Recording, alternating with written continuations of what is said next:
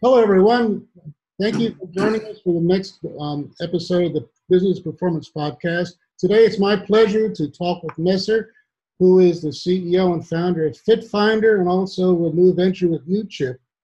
And he's had quite an interesting experience over the past several years, and I'm very proud to be able to interview him today. So, Messer, to begin with, would you please briefly describe your company, FITT Finder, the type of customers you cater to, and the types of services that you provide? All right. Well, to begin with, I'm very, very, very thankful and grateful for having me over at your podcast. In a nutshell, FITT Finder is a marketplace for fitness activities and services. Every single thing that we do on a daily basis revolves around our understanding and our undoubted belief that the average individual deserves an instant, more comprehensive, personalized access to fitness activities and services in order for us to change their behavior and allow them to adapt a healthier, active lifestyle. This is what we should do. We should provide them with a platform that removes the barriers, reduces the noise, personalize their experience, but most importantly, create a perfect on-ramping tool toward a healthy, more active lifestyle. Mm-hmm. So we built FITT Finder. FITT Finder is the only platform that with a single click allows you to have an access to anything from passes, classes, meetups, events, trails, tracks, fitness sessions with fitness professionals. We are consolidating the entire platform for the first time ever in a single app, and we are making it, as I said, as simple as a single. So is that like integrate the Fitbit and Garmin trackers and everything as well? That's our kind of next iterations. We are laser focused on building one thing at a time. So our first thing that we will build is a big marketplace where we connect with partners within the industry. We get data from them in terms of fitness activities and services provided to the consumer. And then after that, we get connected with their data in terms of Fitbits and trackers and pedometers and all those other platforms, and then tailor their experience as we progress. Okay, that's very interesting. It also makes me think about RPCs and artificial intelligence. So are you factoring that into because of the amount of volume of data that you've got to integrate and study? Yes, this is you're very interesting. Very good observation, because very few people that understand that aspect of the industry, the amount of data, the amount of inferences that can be extrapolated from such a platform, it's so powerful. It can get connected to other major industries like healthcare, like mid-care, like corporate wellness, name it. Mm-hmm. So this is absolutely our big kind of play, but you can't really go full force on it from the first day. You just have to go one step at a time. Okay. So I just want to let you know there will be some periodic interruptions. We're having some furniture delivered and assembled today, so when you see people zipping by and photo bombing, that's what's happening. No, it's okay. I got it. I love it. Yeah, we're going to try to edit that out as well. So given where you are right now, what do you see as the importance of quality of what you're doing to your customer base? It's of a high importance. In terms of quality for the consumer, there is several aspects of it. One is the user interface. The user interface, I'm not talking about how bright the color should be or how I'm talking about the quality as in their user experience in general.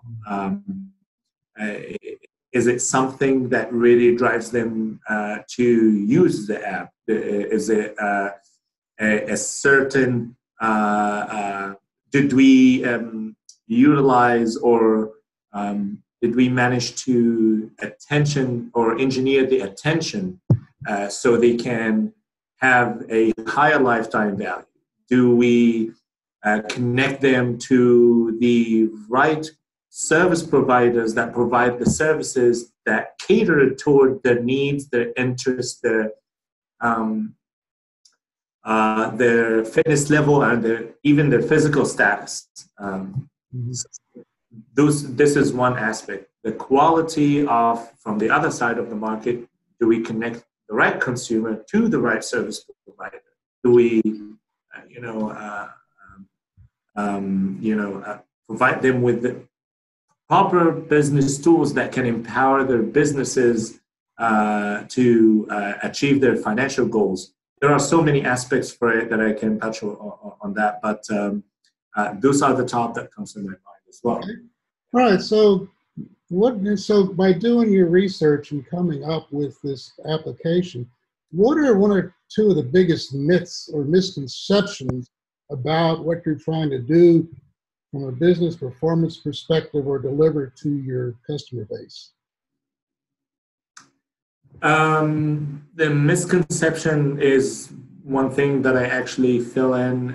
One is that the fitness industry has a problem. The problem is actually not in the fitness industry. The problem is in the consumer-facing tech platforms serving the fitness industry. Those platforms, like many, without mentioning the names, have caused fragmented accessibility, overwhelm. So I will give you an example, a very quick example for those two problems. Fragmented accessibility. If you want a fitness class, you go to download this app. If you want a meetup, you go to Meet. If you want an event, you go to Event. To find your trainer, you will download Find Your Trainer. One of the many fitness apps out there. So this, in terms of the fragmented accessibility, the overwhelm is very simple. Let's do this, case scenario together. If you write a find fitness classes near me on Google, you'll find 300 million search plus results. That is not helping the end consumer at all. So there's three other major problems, which is third was the inconvenience of the solutions, the loss of time, money, energy, effort due to the fact that the process gets longer and exhausting.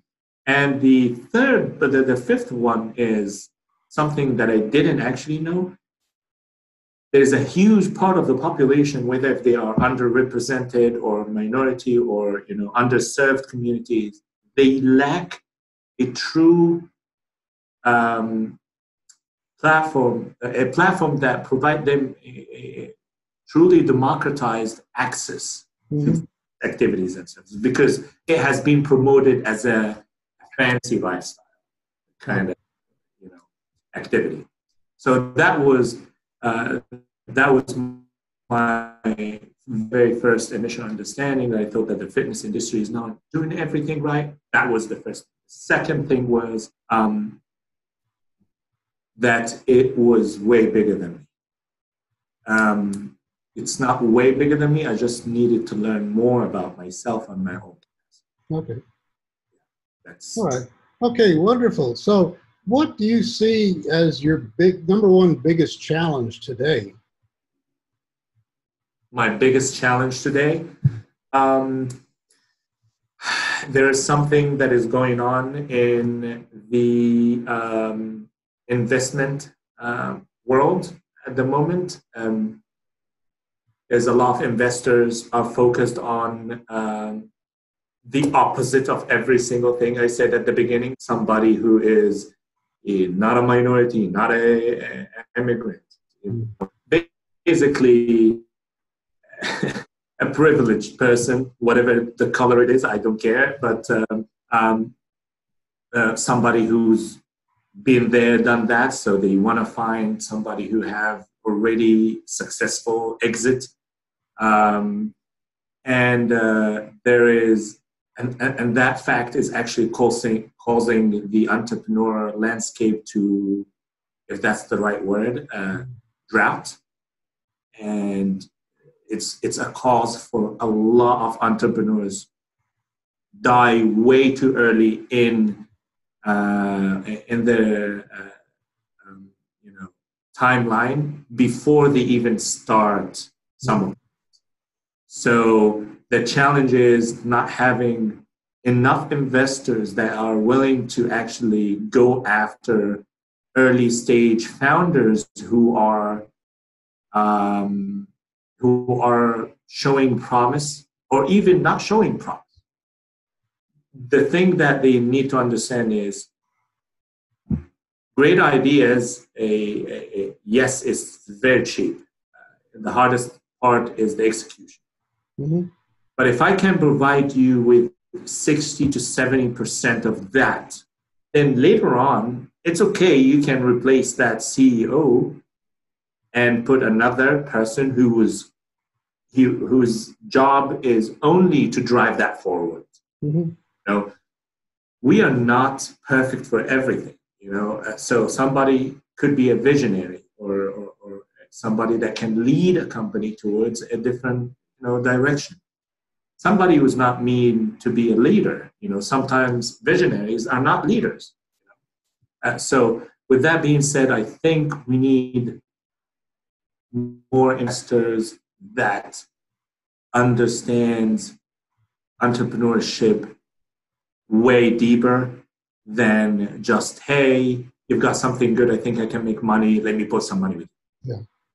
I completely understand that this is your point in life, that you want to double your money, but at least have the courage to, you know what, let me put a little bit with you and see where you can go. Yeah. Diversify in a way that will empower other individuals in the community to actually blossom, and that's about it. Okay. My challenge. So have you read The Lean Startup by Eric Ries? Have you looked at that? Yes, it's one of my favorite books, actually. Yeah, I'm working my way through that. For me, from my perspective, there's nothing new there. It's just the way it's being applied in the startup. We still have to do all this stuff, but it's scaling it down to where it makes sense, and doing lots of experiments and failing fast, see what it works, test your hypotheses, and then refine, pivot, and move on. See, the thing is, not every entrepreneur will be able to understand all those things at once. Some of even the CEOs at the very, very top of level of major organizations, they still go to courses and they take classes and certain things. And nowadays, the bar became way too high that they are forgetting that this is not entrepreneurship anymore. Yeah. You know what I mean? Like, for example, I'll give you a very small example on the accelerator landscape right now in Austin. There used to be a lot of accelerator programs that takes zero equity or take a little bit equity, but they give you money at the very beginning. Mm-hmm. Now, this number has dropped down almost to maybe 2 or 3%. Ah. The landscape right now is you have to have a monthly recurring revenue. Okay. Is again, I understand your point. You have to vet the money, where is it going, and all that. But you're killing the industry. Mm-hmm. Yeah, I went and talked with the Texas Angel Network a couple of years ago to see how that worked, and they would put people through a program and use that to whittle it down to pick 2 or 3 out of the program that they want to invest in. It was a very rigorous type of thing, and they were really restricting who they would even admit into the program. Yeah, they are very, very restricted. I mean, they're alone. It's getting really bad. And one like myself actually can feel that because I have more obstacles in front of me. As I said, from being a first-time founder or minority or whatever, so many. But who's out there to say, hey, come over here. You've been doing all this and you still build a company, you managed to get a CEO, a Fortune 500 CEO, you've managed to build a team, then you lost because of something, and then you learned, you build another team, you're still driving, and you came over here with 2 grand. Oh my God, like, hold on, what's your story? Let's sit down and analyze your brain. And, you know, if your idea is good, then you're 100% can execute because you have proven it more than once. You know? Yeah. Well, that's a good segue into it. So could you kind of, just tell us about your personal story from when you arrived here in the U.S. and to where you are today? I landed over here with my beautiful wife. It's a typical story of a foreigner fell in love with a white American girl. But I met her in Dubai 4 years ago, and then we were supposed to go to Australia, and that was my dream. Basically, she was like, "America is much better for you, for your concept." Came over here, landed in Houston. We researched first what kind of cities will be good to launch my project in, and we thought that a big city like Houston would be good. Everything in life happens for a reason. If I did not go to Houston, I would have not made my career. And but anyway, we built the project. The design phase took a little bit too long because I was a little bit more focused on engineering the attention, as I said, and focus on changing the behavior of the individual. We managed to move over here to Austin around, I think, a year and 2 months ago. And this is when we started launching around 10 months ago. And the market, we had an amazing response from the market. We've made few mistakes here and there, but I love mistakes. I live for mistakes. It's awesome. Not that I go for them on purpose. But then right now we are at a level where we are raising our first seed funding round. It's a little bit challenging, but that's the name of the game in life in general. And we are showing no sign to stop. Okay, wonderful. So let's see now. So when I guess, what types of mistakes, so you said, that's what you learn from mistakes. So what types of mistakes can you share with us that you've made that helped you move forward?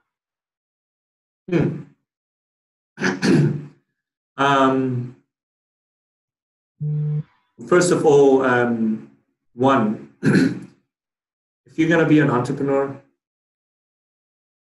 don't be an entrepreneur before learning more about yourself. And the only way to learn more about yourself is drop every single learned anything and just open yourself to the world and become more self-aware. If you become more self-aware, you will realize and understand more about your own self, your skills, your understanding to the world, your needs, your advantages, disadvantages, weaknesses, and so forth. Once you highlight those things, you'll be able to move forward faster. because you become leaner in your thinking. Mm-hmm. Instead of saying, oh, I don't have a marketing individual. Oh, it's okay. I can do a little bit of marketing. Wrong. You are going to take out of your time and you're going to spread yourself too thin, trying to make every single thing work. And this is not right. Yeah. So self-awareness is a key element to your ability to move toward the right direction, leaner and faster. Okay. Second, right. So if somebody was to come to you and say, how can I become more self-aware? What would you suggest that they would do? nobody have a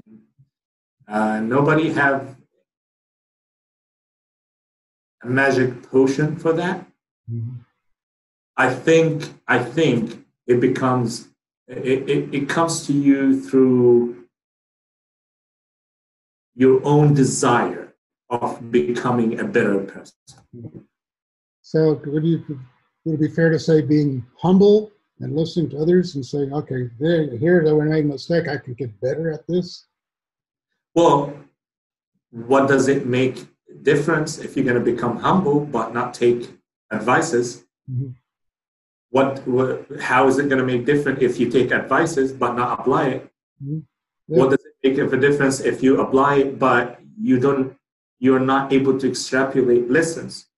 It's a big mix of a lot of things, and they start from, hey, let me be self-aware so I understand the world around me, and once I understand, I want to interact with it in that way. Yeah. Yeah, that reminds me of reading Eric Ries's book, is that he started out with his one failed enterprise where he thought he had the perfect solution and wasn't listening to everybody and built all this great technology, but then it was like nobody wanted it. And so that was a very humbling experience. It opened his eyes. Absolutely. I've listened to that book, and the first part of the book, I think the first 2 chapters, it shows you no matter what you think, the market controls everything. Right. And in that sense, the market is equal the consumer. So if you're not aware to listen and learn, fuel your project with the feedback, iterate, get out, test, get results, and then fuel back, and then it's a circle, then you win. So could you spend a moment just telling our listeners a little bit about your backstory and your history, from childhood on? What was your one defining moment to inspire you to become an entrepreneur? At 14 years old, I had a small note where my dad walked in on me on my bedroom, and he noticed that I hid something really quickly under the pillow, and he was like, "What is that?" And I was like, "Nothing." Then the pillow, and he was like, "What are you writing?" I said, "Nothing. It's just like some ideas in my head." And he goes like, he started reading it out, and I basically was saying ideas that I can have that I can apply when I have my own IT computer company. Wow. Yeah. So 7 years later, I was practically the youngest person that he ever knew to own the 3rd largest company in our city. Oh, very good. So your father then, he saw it and was very supportive of what you wrote then.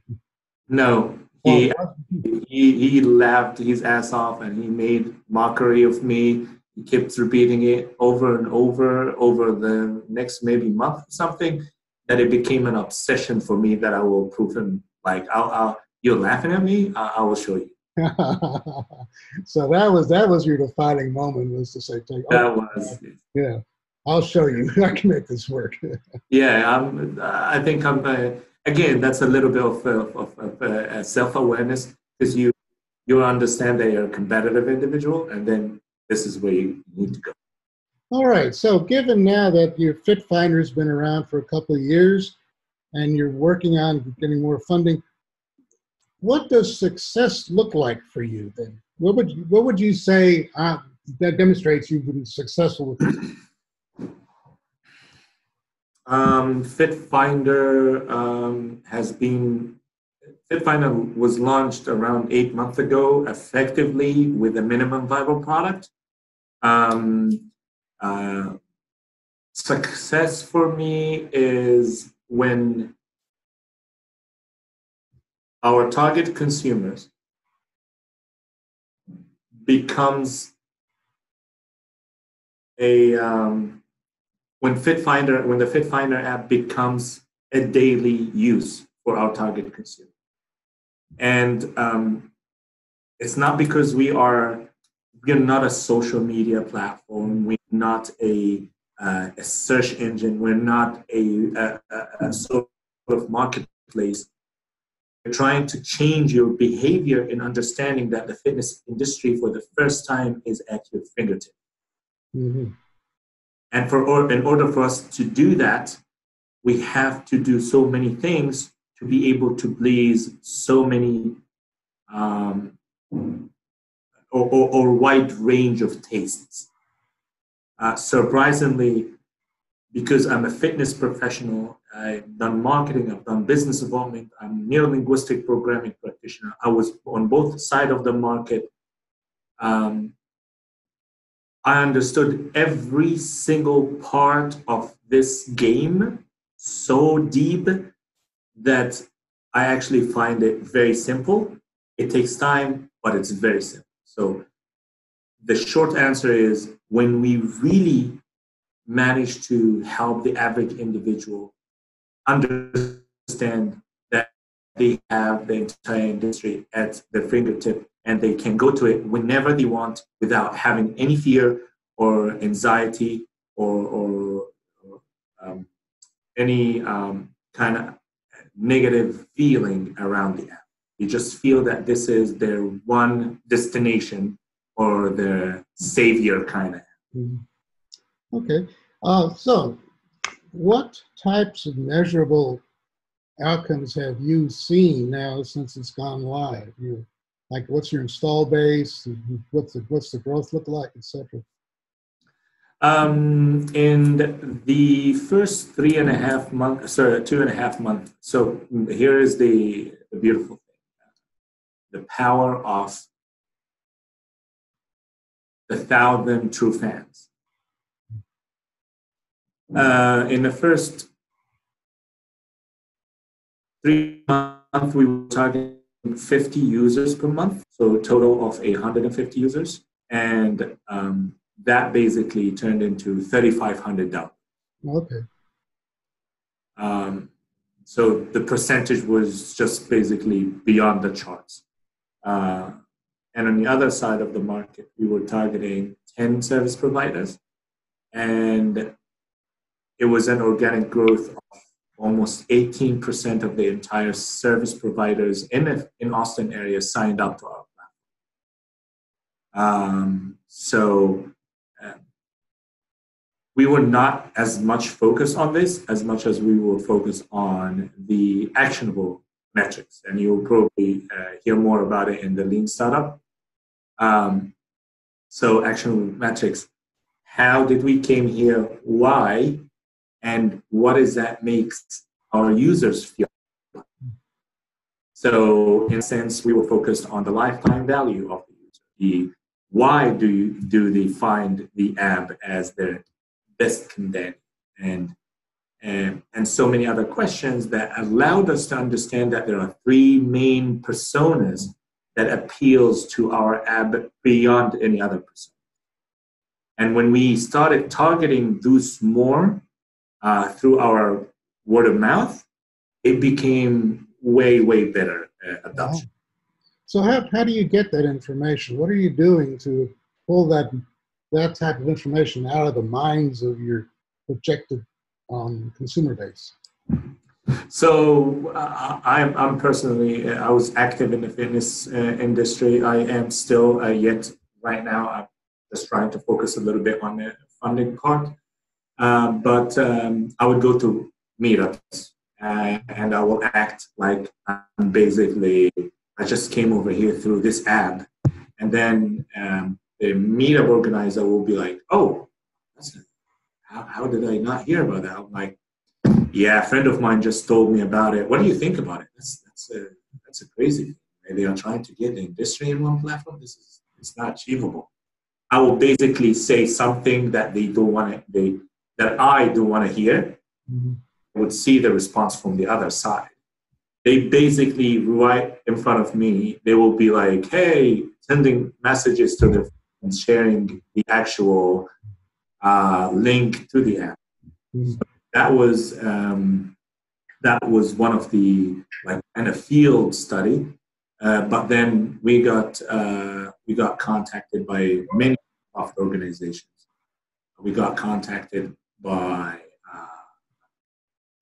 fitness service providers saying, like we want to create a better partnership and a stronger collaboration. We got contacted by retailers, sports brands who wants to create their events in collaboration with us or co-sponsored events and so forth. So we were focused on those kind of relationships because if I get approached by those kind of people while I'm still at that stage, then it is very meaningful for that. I'm providing them with a compelling value. Okay, so that kind of leads into my next question. So as you're talking to people, what's the most important question that your customers should be asking about what you are delivering as a service?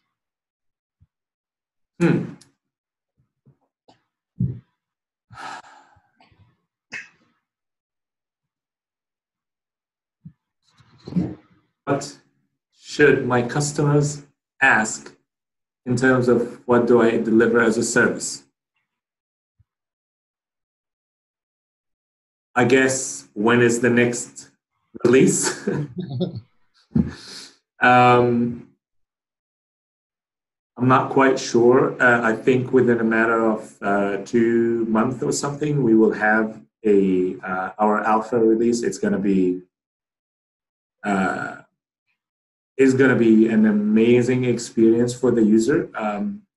We have an overall rating of 4.85 on both of the marketplaces, so that's a quite good enough user experience.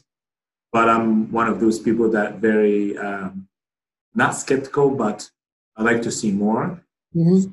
I would say maybe those people gave us those reviews because they were in our network, although I don't know 95% of those individuals, and I'm very thankful for the reviews. But I would say the next phase is going to involve personalization. It's going to involve rewards. It's going to involve functions that does not even exist in major companies that worth more than 500 millions of valuation at the moment, which is shocking for me. Yeah. So is your install base just here in Austin right now, or are you looking to? Yes, absolutely, only in Austin. So you can imagine what we are able to do with a little bit of capital and a little bit of growth all over nationwide. Yeah. Okay. So just a couple more of the lessons learned. If given where you are now, you're several months into this and you've been down the path several times. If you had to start all over again from scratch with FITT Finder, what would you keep? What behaviors would you keep, and what would you change?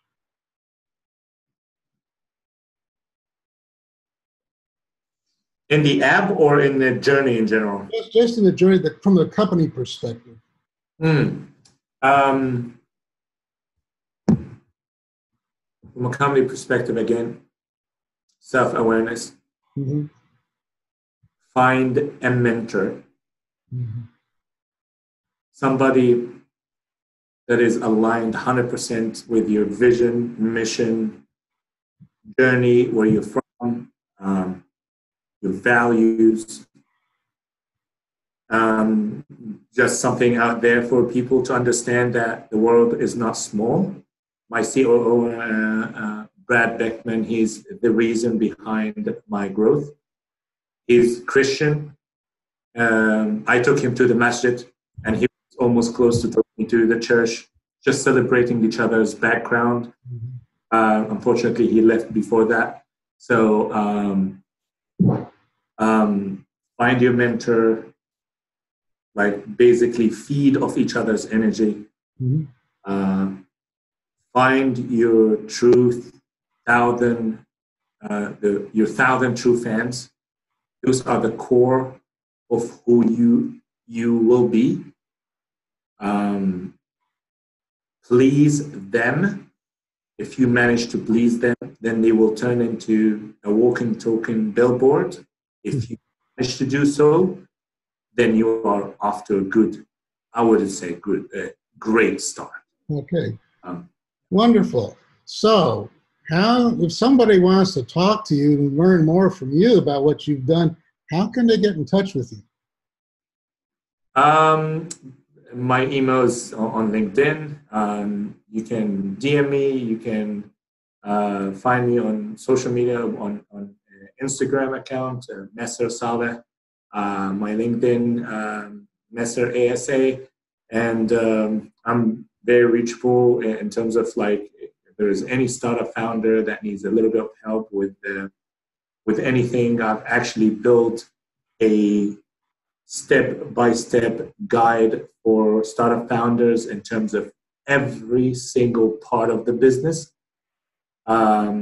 So anywhere from before you start to starting phase to product roadmap and product development to marketing to business development and funding. Every single thing that I'm learning at the moment, or I have learned for the last 4 years, I have put it in a very ordered manner, and I'm basically I can, like, if somebody comes to me and says, "Okay, I'm at this phase, I'm at this pre-seed, no monetization whatsoever. I'm still not able to do so and so," and then I go into that specific module and we walk forward. So anybody to help even help with that or any help with this part, I'll be more than happy to do so. Wonderful. Well, Messer, thank you so much for your time today. I really appreciate it. I enjoyed your stories immensely. I just always like to hear these types of stories of people that are being successful. Thank you so much.